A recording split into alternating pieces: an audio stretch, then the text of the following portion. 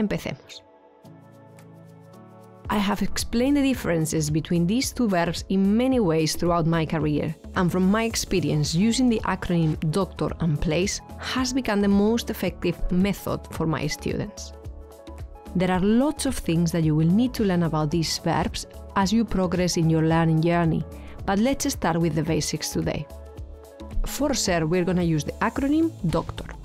D for date, O for occupation, C for characteristics, T for time, O for origin, R for relation.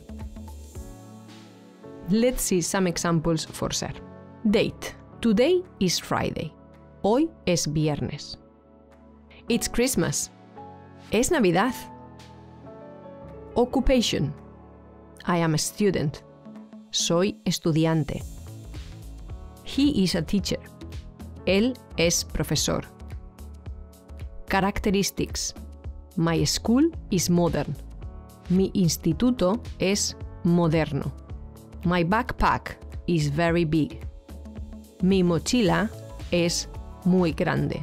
This is probably the hardest acronym to explain. You might have heard or read that SER is for permanent qualities or characteristics. This category includes description of people, places, objects and animals, if you think that this is a permanent characteristic that describes them, and is not subject to change, at least not easily.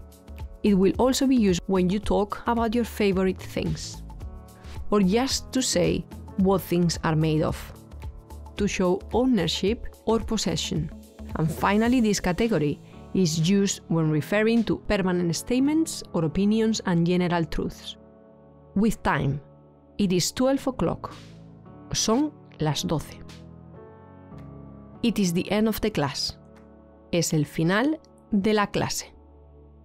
For origin, Alex is English. Alex es inglés. Lucy and Alice are from England. Lucy y Alice son de Inglaterra.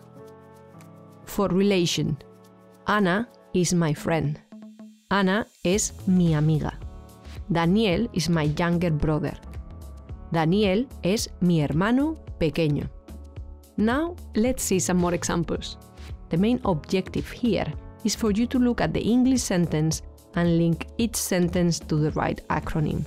Then translate. My birthday is in July. Mi cumpleaños es en julio.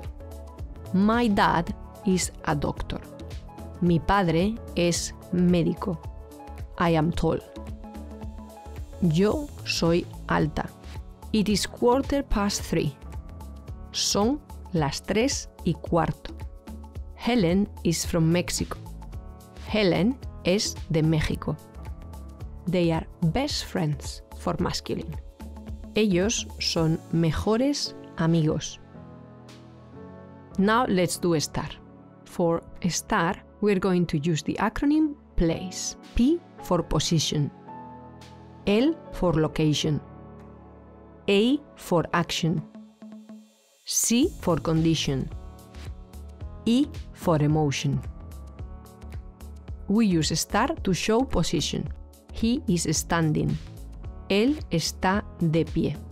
I am seated for feminine. Yo estoy sentada. For location, the hotel is there. El hotel está ahí. The station is in the corner. La estación está en la esquina. For action, we are walking. For feminine. Nosotras estamos paseando. I am eating an apple. Yo estoy comiendo una manzana. Condition, I am tired. For feminine. Yo estoy cansada. Today, he is ill.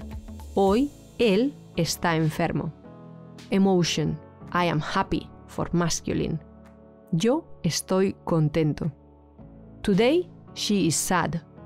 Hoy, ella está triste. Now, let's see some more examples. The main objective, as we did with SER, is for you to look at the English sentence and link each sentence with the right acronym.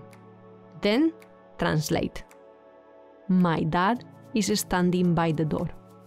Mi padre está de pie junto a la puerta. My mom is at the office. Mi madre está en la oficina. Andrea is walking the dog. Andrea está paseando al perro. My sister is exhausted. Mi hermana está agotada. Today my brother is very happy. Hoy mi hermano está muy contento. Just before we finish, I just want to point out that there are some words that can only be used with ser, such as ser capaz, to be able, ser posible, to be possible, ser inteligente, to be intelligent, ser importante, to be important, or can only be used with estar. Estar contento, estar contenta, to be happy, estar enfermo, estar enferma, to be sick or ill, estar lleno, estar llena, to be full, estar vacío, estar vacía, to be empty. And also two of the most used adverbs, estar bien, to be fine, to be okay, to be well, and estar mal, to be bad, badly, to be wrong, to be sick, to be sad. I hope you have enjoyed the class and it has helped you to consolidate your learning. And if you like this video, give a thumbs up and share. Buen trabajo. Hasta la próxima clase.